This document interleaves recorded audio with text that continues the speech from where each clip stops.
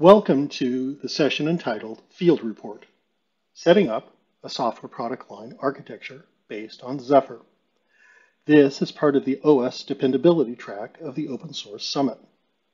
I am Gregory Shue from Legrand Incorporated, and I will be sharing my learnings from using Zephyr as the basis for a secure IoT device software product line framework and architecture, composed primarily from open source projects.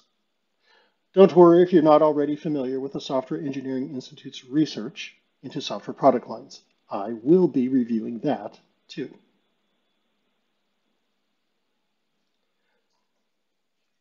By request, the presentation given at the 2021 Zephyr Developer Summit is also being presented here. The ZDS 2021 session was given only 30 minutes for presentation and working group discussion. Here, in the 50 minutes allotted, we have time to get into deeper explanations and context for each of the things, relevance beyond Zephyr-based projects, and the envisioned path forward. On to the presentation.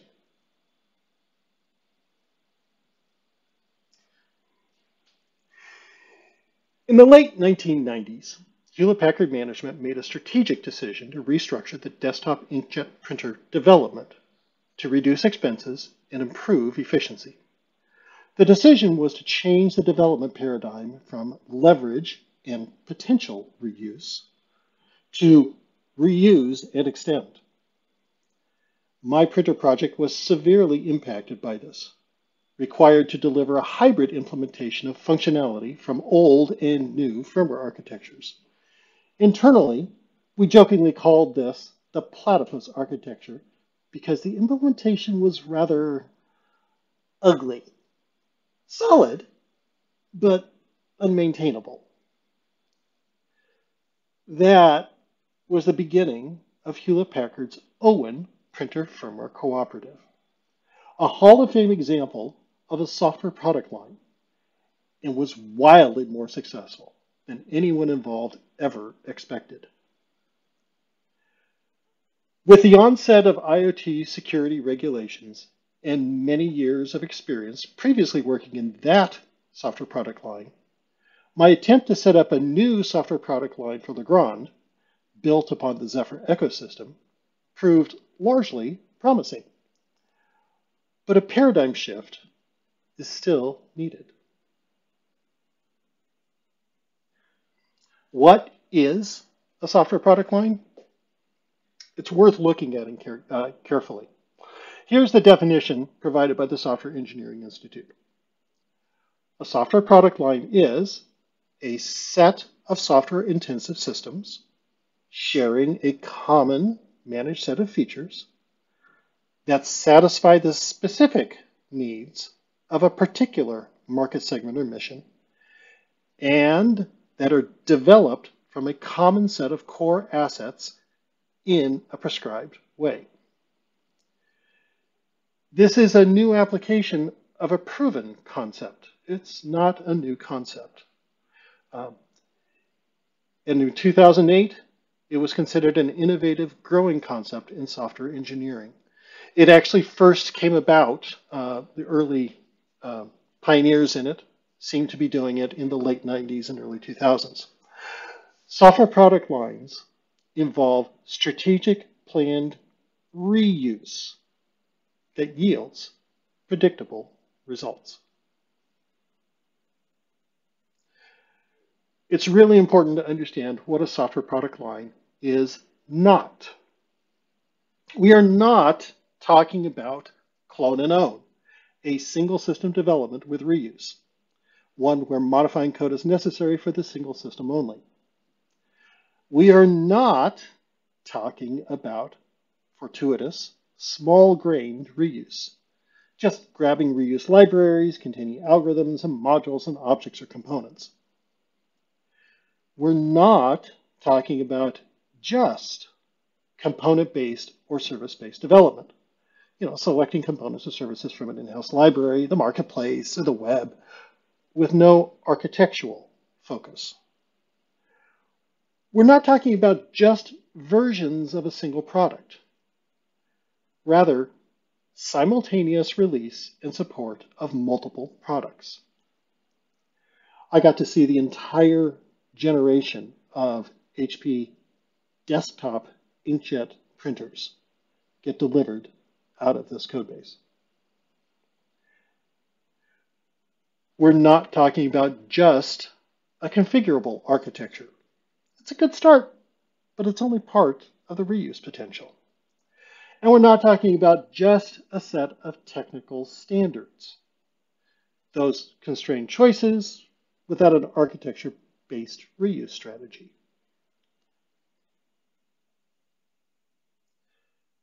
Where has the software product line been used? As you can read on this slide, there's a variety of places. Successful software product lines have been built for families of, among other things, command and control ship systems, pagers, medical devices, consumer electronics, billing systems. If we look in the linked slide deck, you will find a number of companies inside of there, even at that time, that have successfully delivered software product lines, some of which are very well-known names, including Bosch and NASA, Rockwell Collins, if you're familiar with automation, Siemens, and the U.S. Army.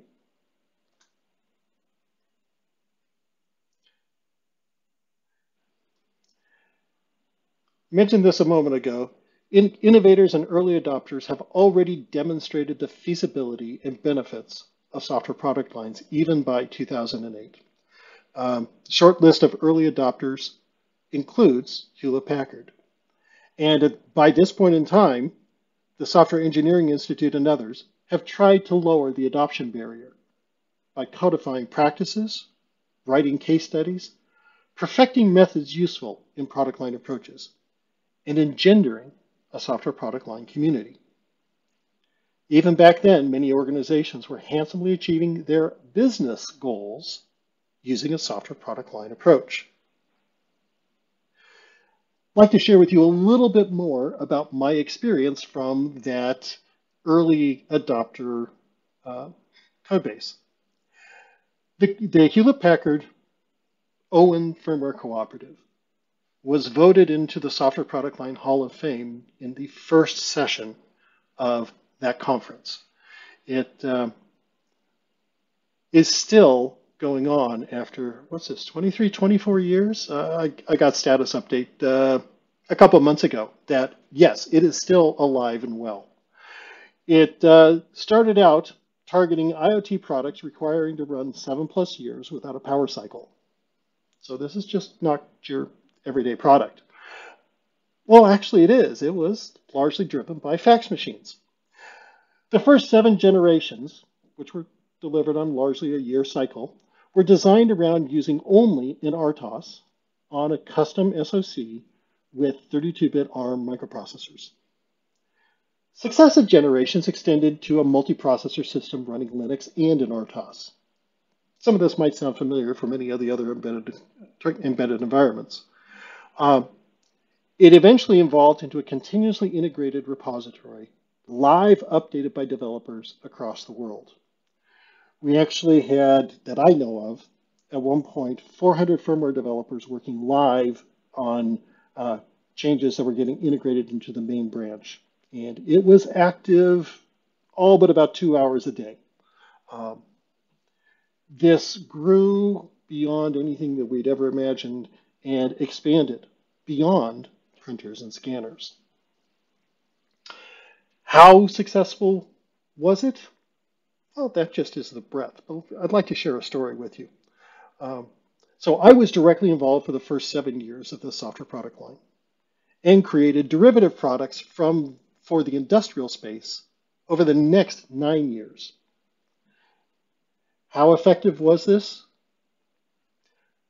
About 4 years into the software product line, late in the product development cycle, HP management told me we are creating a new model printer for a specific market. This requires one new feature in firmware and supporting a new combination of existing hardware. The first prototype of the unit would be on my desk in an hour. And I'm the product integrator and new feature development lead. Along with everything else, I need to deliver this in the same product generation. So I started pulling things together and configuring the project. I ended up being very disappointed at what came next. How long do you think it took me to get functionality complete and fully integrated firmware image, other than the new feature?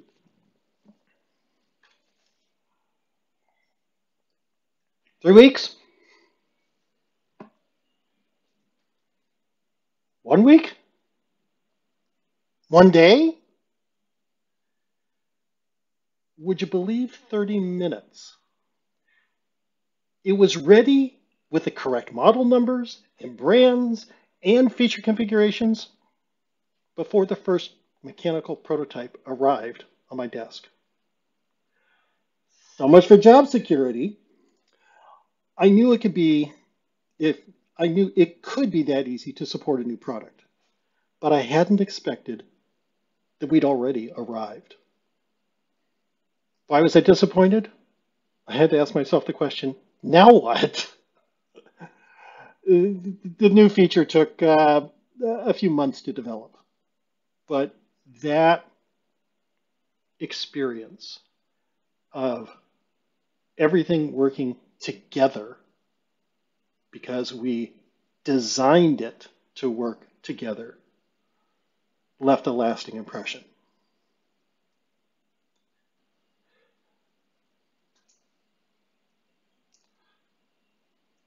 So I changed companies. I'm now working in commercial building control systems, lighting control, distributed systems that are deployed in public and private areas. And we're now having to confront security. So security takes a new rigor on firmware development than we've been used to in the past. I had the opportunity to evaluate how, if we're going to change this code over to being secure code, what else can we take advantage of at the same time? So I took some time and I evaluated and attempted to use Zephyr as the basis for a software product line.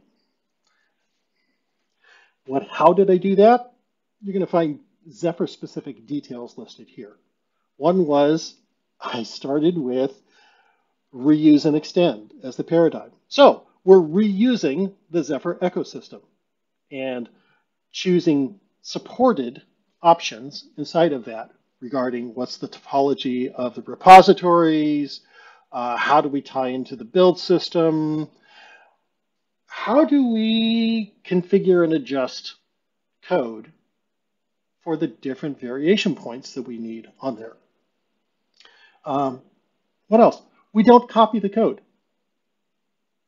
We want to keep the history on there. Did I create internal forks? Yes, because I anticipate there will be a point where in each repository, I will need to tweak something or isolate particular changes. And so I forked all the open source stuff, made my own branch inside of that, migrate stuff over, merge stuff over as appropriate, and try to absolutely minimize what I put in my forks. Repository organization. What do we end up doing at this point? Following the ownership and the licensing that's available, what is proprietary, what is cross-licensed, what is open source licensed, ended up with more than 50 repositories that we're building together for this. One of them contains all the proprietary content, and it contains the manifest of which repositories and which SHAs at which repositories, branches, and commits are being seen by the build system and being configured against for building the product. So we have one of those for all of our proprietary stuff. The open source and the commercial repositories have been extended to be Zephyr build system recognized modules. Inside of each of these extensions is glue code, APIs, tests, samples, documentation, and manifest if needed for isolated development and verification of the extension. And all the Zephyr and Zephyr forks with already extended module repositories also get brought in. So we're really focused on reusing and extending this. All the configurable subsystems and drivers contain all the functionality. The project, because we're going to be building multiple products out of this, and whatever is the source code tree that is product specific, the goal is it has no functionality in project unique source tree. In Zephyr, main function actually gets called after the entire OS initializes, and it is left up to the top level application. In this exercise, main is intentionally left empty because I don't want to copy any code between projects. I want to live reuse the same code. What else do we do? I check to make sure that I can support multiple manifests and figure out how to do that, because there are multiple forks of Zephyr, and we need to be able to have part of our products be built off of one and part of our products be built off of another. The reason for that is these forks seem to be provided by hardware chip vendors, and when we change chips, we may need to tweak and change forks. But a lot of our application layer, proprietary protocols and all that kind of stuff, needs to stay the same. The workspace is that collection of repositories, and we have our own documentation. We need to capture that documentation in our overarching repository, the manifest repository. We chose to parallel the Zephyr documentation structure and tools, and that documentation structure is used for generating web pages. It's used for generating PDFs. It is also used in Zephyr, or will be used in Zephyr, for generating traceability tables of requirements. So the goal was, we're attempting to do all of these things and really build our software product line as an extension, an application, if you will, of the Zephyr ecosystem.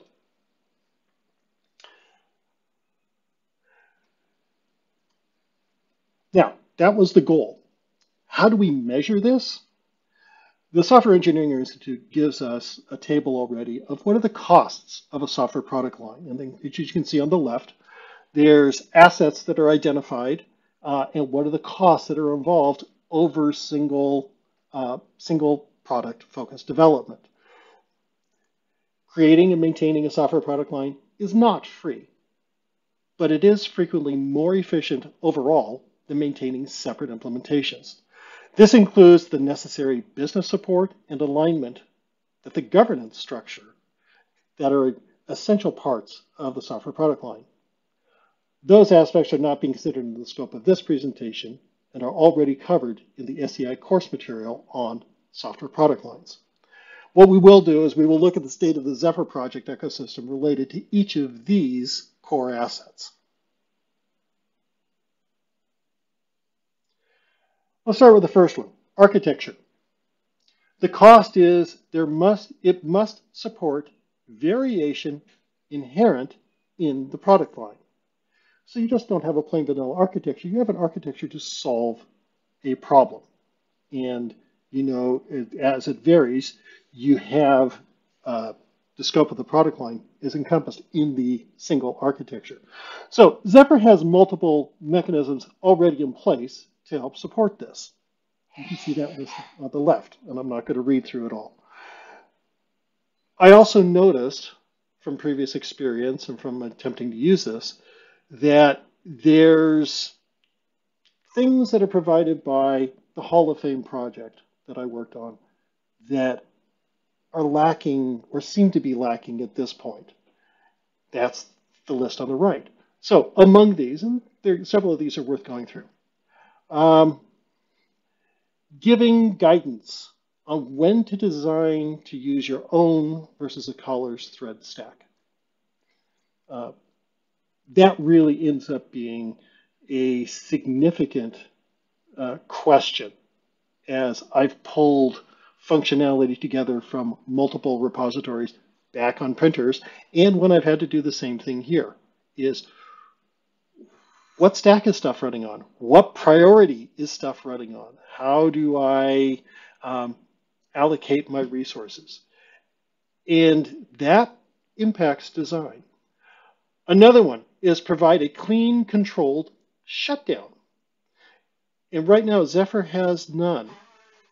What I've experienced before is a need to do this in order to be able to close logs out appropriately before a reset, especially before doing a firmware update, being able to have a clean, controlled handoff from boot code to application code.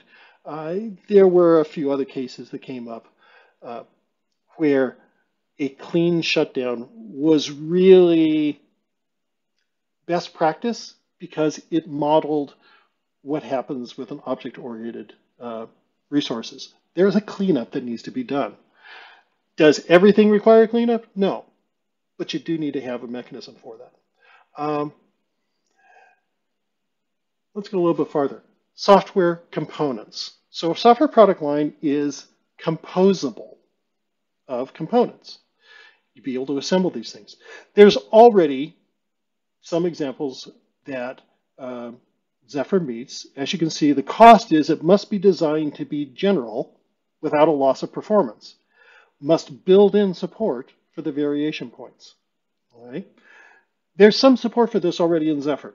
Boards, device tree, driver subsystems libraries, multiple manifest support. There's opportunity beyond this. Adding the directory tree, there's already a directory tree for test applications, ones where you're running a particular test case, where samples are provided that demonstrate how to call on an API without having to deal with all the error handling. What there isn't in the directory tree is a prescribed place to put actual applications, non-test, non-sample applications. And predictability is a very good thing. When we start looking at how does this get used beyond just the particular target environment, we have to set ourselves up to avoid collisions. And so being able to specify and say, everybody should put all of these open source repositories that are going to be aggregated together, should put their application code in this subtree, according to this particular organization and naming pattern, it avoids a lot of conflict. What else? Other things related to how documentation gets designed. Specifying latency tolerated for each ISR, thread, and preemption level. When you do fine-grained reuse, the person that's developing the reusable component generally doesn't have to worry about how does it give up the processor or the bandwidth or the resources. But as an integrator, pulling all of these things together that have already been designed, I need to know how much I can push around the execution environment and what the design assumptions are without breaking the particular system. Let's go a little bit farther. Test plans, cases, and data must consider variation points and multiple instances of the product line. A lot of this means that the tests need to be parameterized, or the test cases need to be parameterized. The results can vary from one product to another, but the algorithm would probably be the same.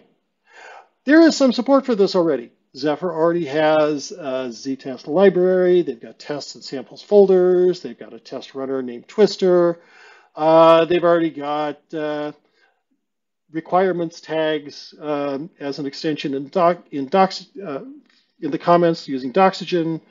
The requirements are coming. We need to capture better. As an integrator, I need to be able to find how I can hook in whatever else I need for code coverage, MCDC. This may already be there. I need to know what the test plans are for each of the integrated components that I integrate. I need to know what the cases are, the data points that are there, because they have to reflect all the variation test points. I also need to know, when I integrate this, have I integrated it correctly? And does it work?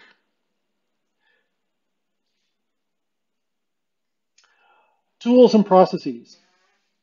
They must be more robust than required for single product development. This is largely supported by Zephyr. It actually needs to get a bit more. One of the things that I discovered was a lot of the concepts are there in Zephyr for supporting these types of things, but they aren't continuously being verified as staying functional yet. For instance, the extension mechanism of module.yaml file that the build system looks for has settings that are inside of it, but I have not noticed in the continuous integration system any tests to make sure that those settings mechanisms are working properly. I expect things have matured some since I last looked, but I also expect that there's other issues very similar to that. Let's go a little bit farther. Business case and market analysis must address a family of software products, not just one product. Zephyr is actually pretty good at this because they're setting it up for having lots of examples inside of it and lots of samples. They need to take it another level. There's opportunity to update the directory tree, documentation, and test cases and samples. And so it's not fully there yet. Project plans must be generic or made extensible to accommodate product variations. The Zephyr build system finds out about repositories and the module instructions in repositories through a couple of environment variables, command line variables, that tell it where these have been mounted on the tree. This came about before they added any support in for Git submodules. And there's actually a lot of benefit in not using Git submodules, because it means I don't have to change what the parent is when I need to tweak the contents in a submodule. It actually opens up the opportunity for reusing the parent repository because the link isn't in the repository itself, at least not directly. For high level support, documentation structure and the modularity. Let's go a little bit farther. People, skills, and training must involve training and expertise centered around the assets and procedures associated with the product line. This is, in many senses, beyond the scope of Zephyr project, because the assets are going to be whatever is needed for the customer identified product line. But Zephyr project is setting up procedures that could be, and ideally would be, appropriate for product line support. So, some of the things that I noticed I would like to see: clearly define terms and consistently apply them. Terms like codebase and module. There's opportunity for clarity there. Consistently following existing processes. I have noticed some inconsistencies in that, so it will be beneficial for those of us using it if things get a little bit more formalized. Recognize that requirements tracing and documentation generation in general needs to be just as important and extensible as the source code. I'm trying to use the Zephyr documentation structure and pattern and tools for generating all the content I need in my software product line. And I have talked with others that are trying to use it for generating documentation for the customers that have contracted them to do work. This is a really valuable tool if we can bring it up into shape. Let's go a little bit farther. Oops. What's the overall assessment? In my opinion, the Zephyr project is about halfway to where the Hall of Fame winners have already led us. With direction, alignment, and investment, it's possible to match their architectural capability within 3 years. The Zephyr project will inevitably mature as a software product line because the commitments to adopting and applying software development best practices have launched it in a promising direction. The governance and commitment to security and the audited safety releases are providing framework and infrastructure for a reusable, composable system appropriate for a broad community. And finally, if it doesn't fly, it will fall out of the sky. And for those that are not familiar, the logo for Zephyr is a kite.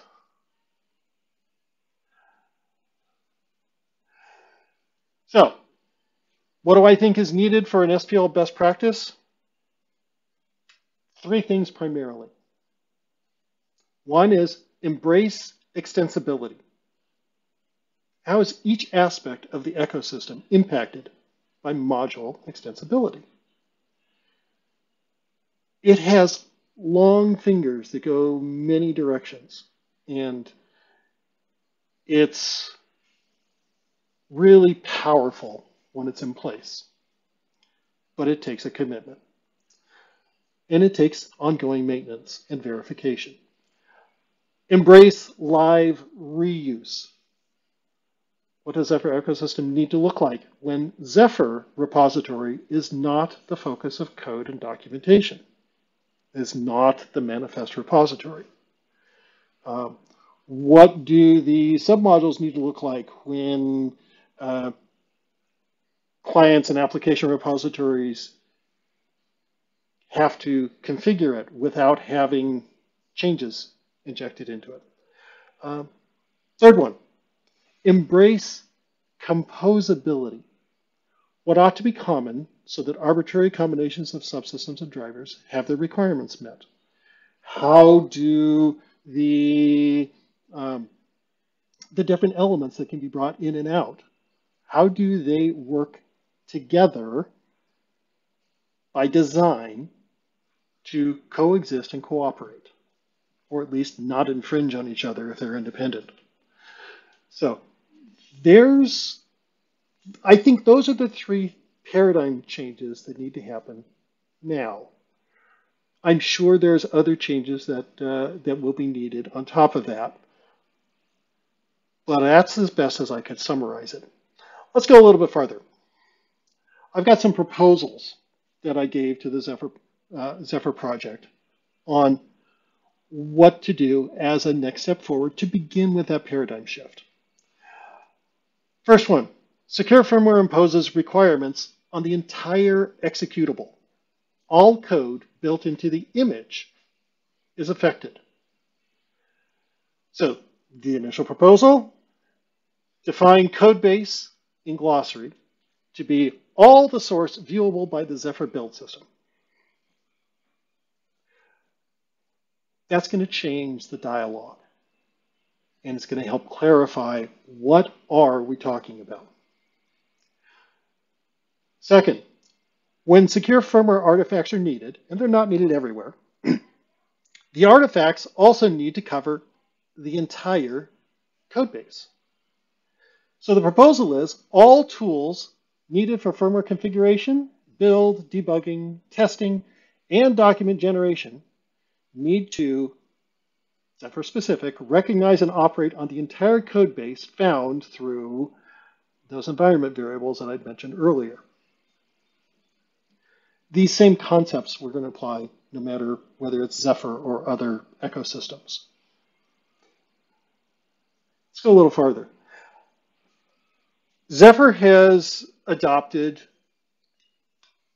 as a recommendation at this point, um, following many of the MISRA coding guidelines. They're not being strictly compliant at this point. One of them that's really notable because of how much it affects things, I've listed here. It's MISRA Directive 3.1, which is required, and it states all code shall be traceable to documented requirements. So generated requirements, traceability, artifacts will be needed to include the entire code base. It's part of all. Supporting the star topology with Zephyr, not the hub, implies that Zephyr documentation tools can generate documentation, including requirements traceability, from the entire code base. So the proposal is the generated Zephyr documentation are to be adjusted to include documentation found in the entire code base.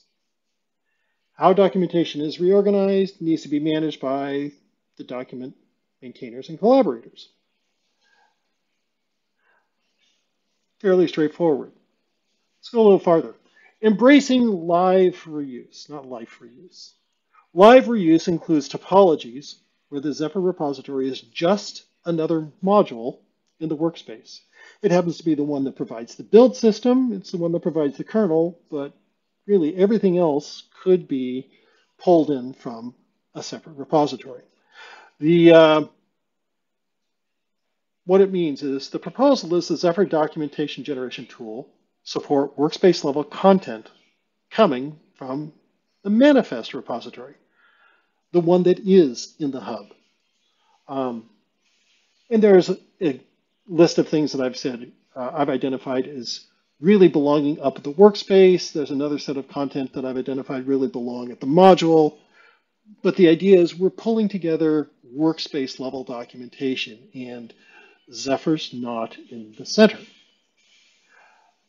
Second proposal, the Zephyr continuous integration system verifies support for all user configurable settings in the extension mechanism of module.yaml.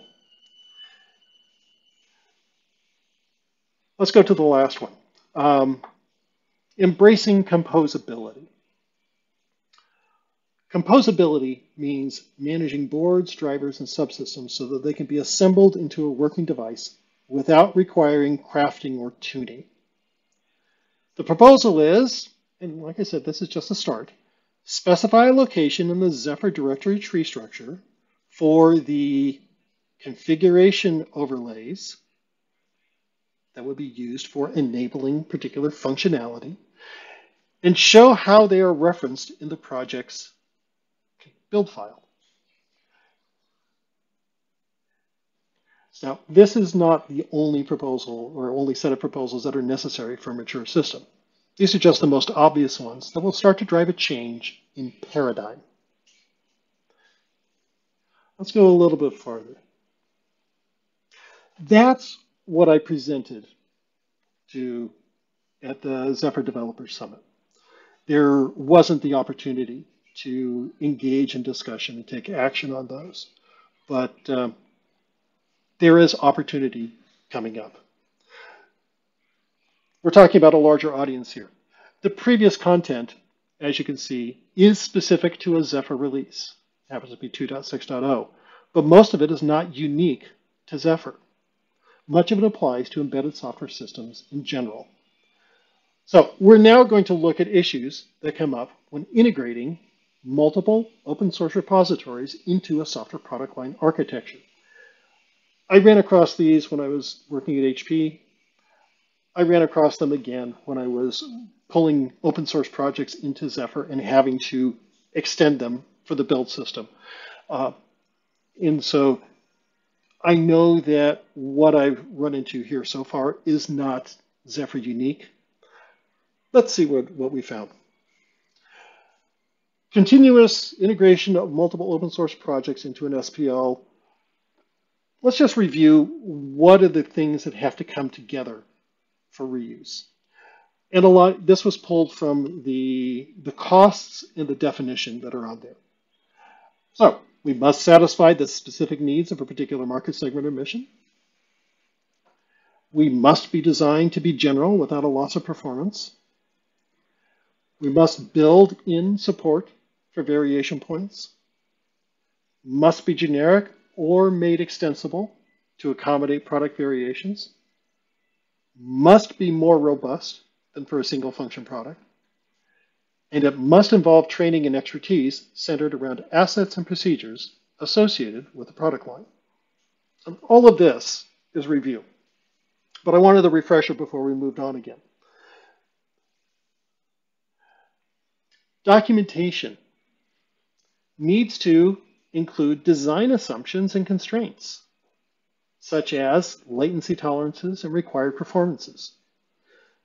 Keep in mind, some integrators of these reused components will put these in a system that behaves differently than the project designers assume. The documentation needs to be entirely editable content. Because we're reusing it and we're extending it, we have to be able to edit it. Remember, the integrator is not necessarily the last consumer. And it must include the processes needed for re-verification of the integrated functionality. We have to know how to verify that it's inside of there. And this may even, oh, never mind. Let's go farther. Verification needs to have the processes and tests for on and off target verification. Why do we have to verify on target? Because it's a different tool chain than off target. Because we're shipping it on target. Why do we want to verify off target? Because generally it's a whole lot faster and cheaper. The number of target systems that are available may be extremely costly and extremely limited. The report, you have to report the results in a format for automated analysis and aggregation. We have to pull together the integrated results just like we have to compose an integrated system. The verification needs to be complete enough to identify unreachable and dead code. Now, for some of you, these may be new terms, but these actually come from MISRA requirements also. MISRA C defines unreachable code as code that cannot be executed. Nobody calls it. And it defines dead code as the code that can be executed but has no effect on the functional behavior of the program. These definitions differ with traditional terminology, which refers to the first as dead code and the second category as useless code. The MISRA requirements, neither exists in the code, in the final executable. So there's a lot that has to be provided by the integrators if it's not provided by the open source group, open source maintainers. And given the maintainers are the ones that are fixing bugs and rolling them out, it's just more work on everybody if they don't provide this verification, this level of verification. Let's go a little bit farther.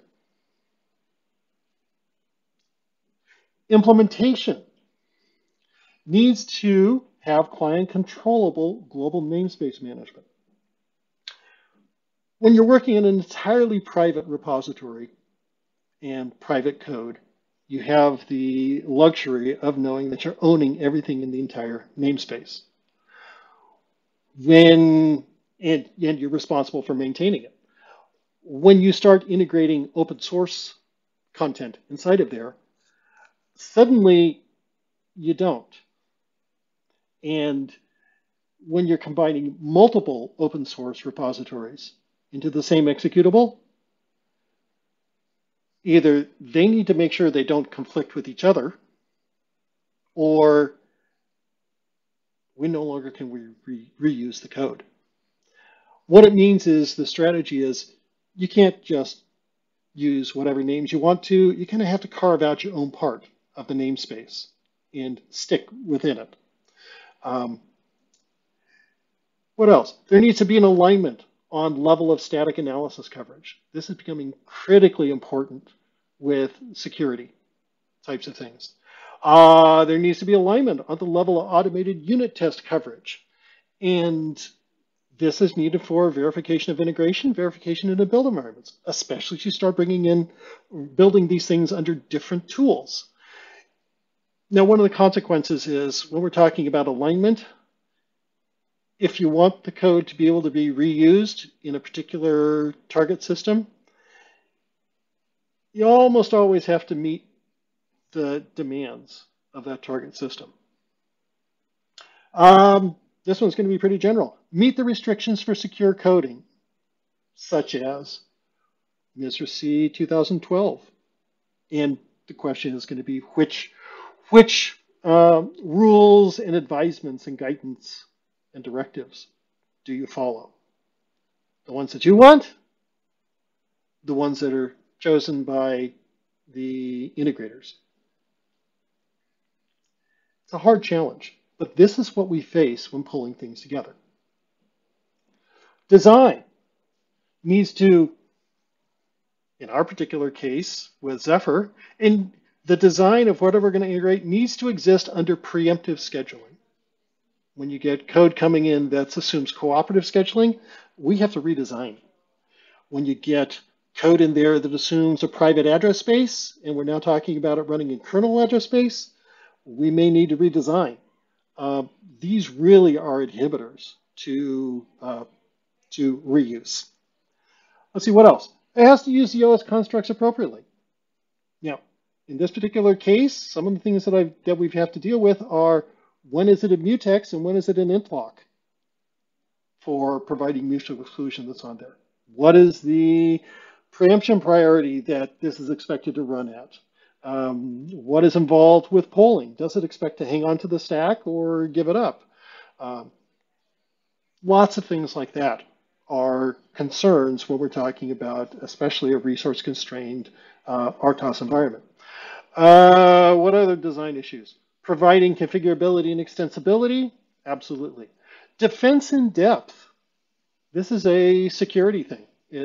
Are we checking, always checking for making sure that the pointer is not null before we dereference it, that the parameters into a function are valid? Are we handling to make sure that all calls to other functions, if they return and have a return value, that we're checking the return value and acting on it appropriately? Aligning on error reporting and handling. So is it okay on any error to just reset the device, to kill the application? Is it? The answer is not always. In some target systems, it may be that you have to keep running code and be able to put the mechanics into a safe state, such as when you're controlling a train. Do you fail safe? Do you fail secure? Do you fail gracefully? All of those types of things matter and would require touching the code if they don't fit or using something else. Let's go a little bit farther.